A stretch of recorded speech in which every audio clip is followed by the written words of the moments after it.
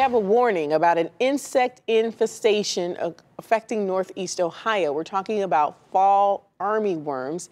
They're munching on lawns at a rapid pace right now. Yikes. The species is not even native to Northeast Ohio. News 5's Jesse Schultz explains how they got here, and she explains what you should do if you think they're at your house. While nothing looks out of the ordinary in this Westlake neighborhood, look a little closer and you'll find an intruder wreaking havoc.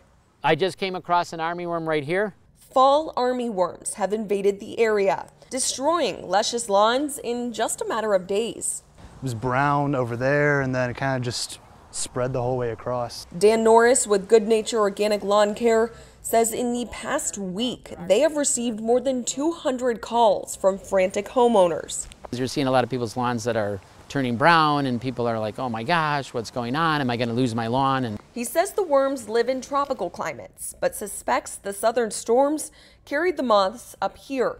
The moths land in an area, they lay their eggs, the eggs hatch, and then you've got these larval caterpillars, if you will, that start feeding. And while they're small, they are mighty. These guys, you know, they work fast. Dylan Uranker says within a couple of days, what started with one brown patch spread to the entire lawn before he even realized it was armyworms. I wasn't sure what it was. I thought it was just like kids playing in the grass or something. If you suspect you have armyworms, there's something you can do at home.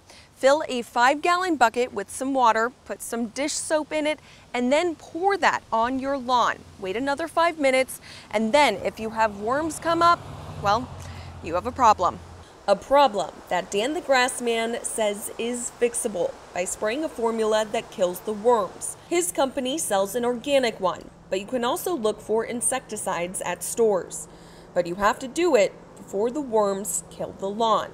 If you see signs of that, then you want to, kind of go into the treatment mode. We have, I think, a pretty good solution, but we also don't have all the answers because, again, this is pretty unique. This has never really happened before. Reporting in Westlake, Jesse Schultz, News 5.